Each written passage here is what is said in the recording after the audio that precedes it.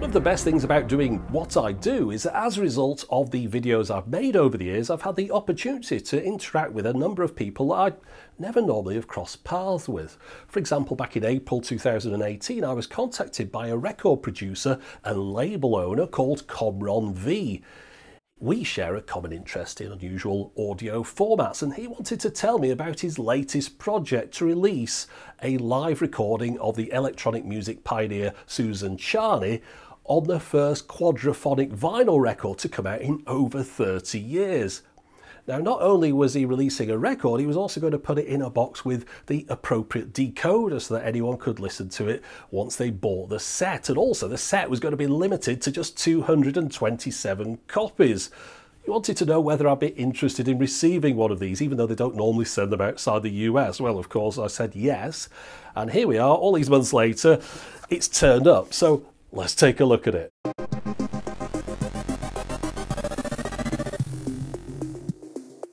Okay, now first off, Suzanne Ciani is an artist whose name I was up till this point unfamiliar with, although her music I no doubt have heard over the years because it's been used all over the place. In fact, there's a documentary all about her work with electronic music called A Life in Waves, and that's available through various streaming services. So if, like me, you want to bring yourself up to speed, you'll find links to that in the video description text box, where you'll also find links to various other online articles about the making of this record from a technical perspective, talking about the process that was used to record it and all that kind of stuff. And also, the instrument that was used, by the way, was a boucle. Later on, I mention a Moog. Ignore me. It was one of these things here. That looks like what's down the back of my television at the moment. Now, if you want to get hold of one of these box sets, well, there are only 227 of them being made, and they're being sold at $227 a piece. I've got no idea if there are still any in stock at the time I'm making this video, but again, there'll be a link to that in the video description text box as well. With the lid removed, I find I've got a nice signed personalised letter telling me that my box set is number 25E out of the 227 they've made. The record in the top of here, of course, is a 12-inch. It's played at 45 RPM though, and contains about 30 minutes or so worth of music. At the bottom of here we can see that number 25E again, and if we have a look at the record in here, it looks a little bit like it's printed off centre, but it's nothing to worry about. That's just the design on the label. But if we look closer at that label, we can see it mentions the 45 RPM on there as well. And if we look even closer at the record in the right light, we can see that that 25E has also been etched into the centre part of here. So that number is on the record, on the sleeve, on the back of the box, and on the left. Now, if we have a look inside here, we can see we've got the decoder. It's shifted a little bit in transit. I've had a word with them about this, and since they sent me mine out, they've modified the packaging a bit so it's held a little bit more securely than it has been in mine, but there's no problem. It's just moved ever so slightly.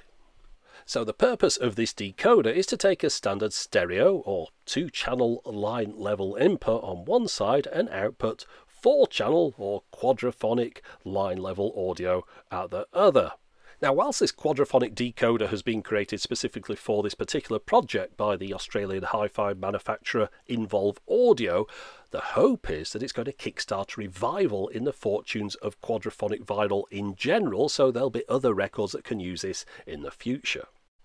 Now, it really is quite simple to set up. You've got your power input here, an on-off switch, line level inputs on this end, so you'll need to have a phono preamp before this step after your record player. But then at the other end, you've got 4 line level outputs, so you'll need to send those off to either a powered set of speakers or via some kind of amplifier first. Now, interestingly, they haven't tried to reinvent the wheel here. This is an existing quadraphonic standard that's used on the board. It's the Sansui one, known as QS, that came out in the early 1970s, and it worked fine. It's just there were quite a lot of competing quadraphonic systems at the time, so it got a little bit lost in the mix. Back then, you could have either got an amplifier with a built-in QS decoder, or you could have bought yourself a separate QS decoder which would perhaps have powered your rear speakers to attach onto your existing stereo amp. Now QS is a matrixed quadraphonic system. What that means is that those 4 channels of sound are hidden within your standard stereo 2-channel signal. So you could get one of these records, play them on a normal record player, and it would sound fine in stereo, but put it through one of those QS decoders and it pulls out the 2 additional channels, much the same as Dolby Pro Logic or Pro Logic 2. And indeed, if you were to play this record through a Pro Logic 2 decoder, you'll get a pretty fair approximation of what it should sound like. It would sound best through the normal decoder that's supplied in the box, but you could play it at a pinch on a Pro Logic 2 decoder and get some semblance of that quadraphonic sound. Also inside the box we've got 3 6-feet stereo RCA cables, which will of course line up with the 4 outputs and 2 inputs on that decoder. We've got the power adapter in here, which is multi-voltage. It outputs 9 volts, and it also comes with the adapters that are for the various countries. We've got the Euro plug here, the UK one there, that's the Australian one, and one for the US as well. And inside the bottom of this box we've also got a nice little pin badge which mirrors the art that's on the outside of the box. So with the appropriate connector attached to the end of that adapter, all I need to do now is to try and find an appropriate space in the house to set this up and then move a few speakers around.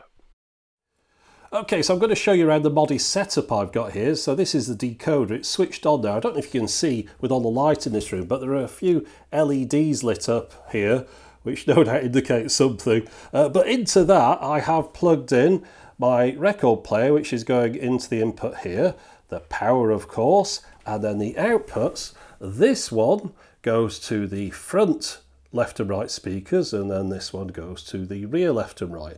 And both of these are powered speakers.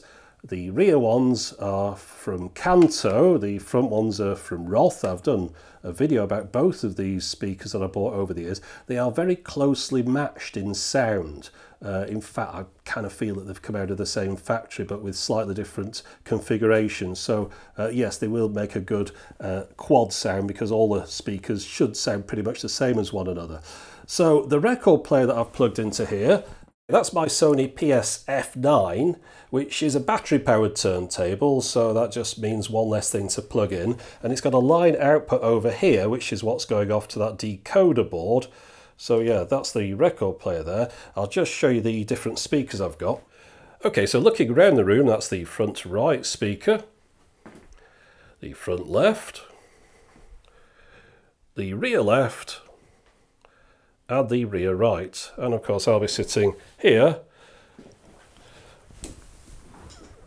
with the speakers surrounding me.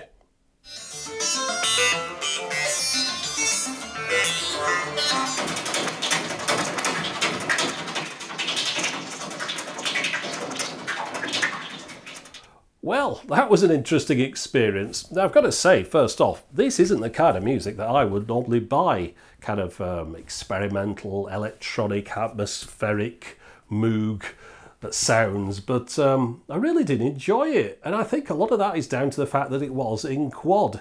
If you close your eyes, it just sort of created this soundscape, this kind of alien landscape almost of noise all around you. Very interesting. I'd probably like to have another listen to that because it just really was an unusual experience all in it. I wouldn't really class it as sort of music as such. It was just more of a kind of experience. Yeah, so that really worked out quite well. Now, I know there's sort of audiophile type people who'll be saying, well, you haven't got the right setup here, you need these speakers and you need to have it all equidistant to one another and all the rest of it. Now I could adjust the balance on here, and of course I've got 2 powered speakers, so I could adjust the volume between the front and the back to get it so it felt like everything was coming at me at the same time from all directions. But yeah, of course, obviously in an ideal environment you'd have a much better setup than this, but this was just to try it out and it worked really well just on this modest setup that I've got here. So I will be doing some more videos about quad at some point in the future, but the reason I've been putting them off is because it's been such a hassle to set up. In fact, I've bought a quad amp not too long ago, well, perhaps about a year ago now, and I've got 4 matching speakers new in the box, and I've got a CD4 decoder, a load of stuff, I've just really got nowhere to set it all up. So this setup here that I've got with just 2 sets of powered speakers, a battery powered record player and a little box plugged in, even though it's only a temporary setup, it's a great way of experiencing it. I've got to say, I think this is the first time I've ever heard quad off a vinyl record, so that's something. So yeah, definitely recommend this for anyone that's interested in sort of experimental sound type experiences. I'll put your links to them, this in the video description text box. I'll stick it in the comments as well, because some people say they've got trouble finding the video description text box on TVs and smartphones and things. But yeah, thanks to these people for sending this to me. This has really been quite an interesting afternoon for me overall. So I hope you've enjoyed watching this video. And if you have, then I suppose I should do that thing where I say, if you like it, subscribe, thumbs up, all that kind of stuff, and support me on Patreon. But you know all that anyway. So that's it for the moment. As always, thanks for watching.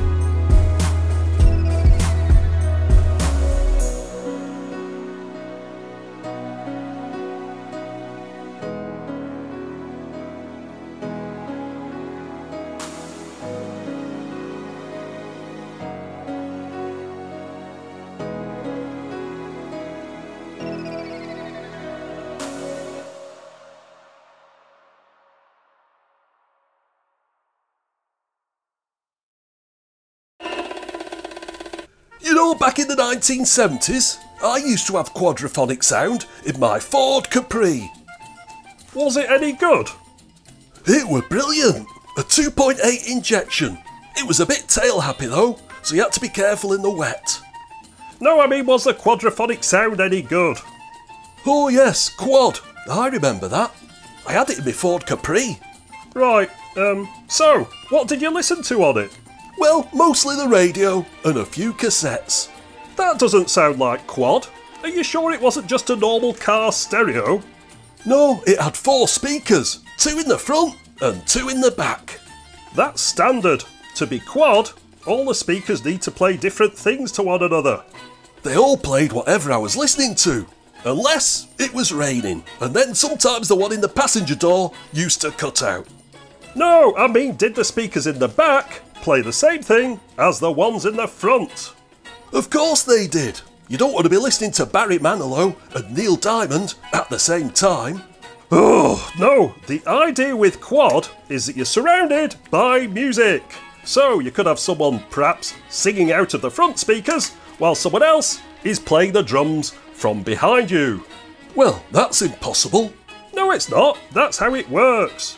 Not in a Ford Capri it doesn't. It's only a 2-door, so there's no way you'd get a set of drums in the back, never mind manage to play them.